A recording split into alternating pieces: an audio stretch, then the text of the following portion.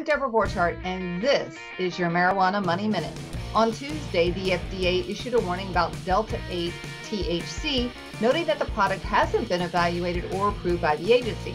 Now, the FDA's opinion on anything related to cannabis is met with a healthy dose of skepticism because the agency hasn't been able to wrap its head around CBD whatsoever.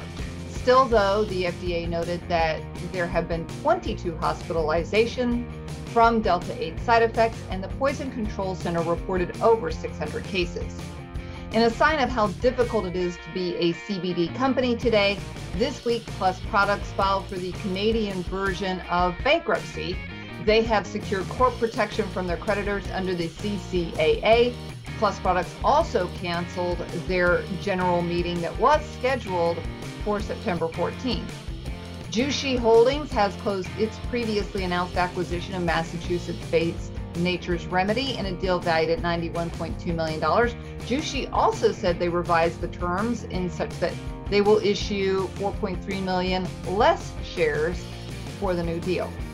Fire & Flower announced that revenue for the fiscal second quarter rose 51% to $43.3 million over last year's $28.6 million. Fire & Flower delivered a net income of $19 million versus last year's net loss of $29 million. High Tide reported that its revenue increased 99% to $48 million for its third fiscal quarter versus $24 million for the same time period last year. In acquisitions this week, Acreage Holdings said it was selling its 4 Oregon dispensaries to Chalice Brands. The deal is valued at $6.5 million. Those dispensaries are known as Cannabliss, and the sale will end Acreage's position in the state. Now, the company said in a statement that those Oregon stores were negatively affecting their bottom line, and Chalice is saying it thinks it's the company to turn them around. WM Technology, better known as Weedmaps, is buying Sprout, a cloud-based CRM and marketing platform for the cannabis industry. They didn't say how much they were spending on that deal.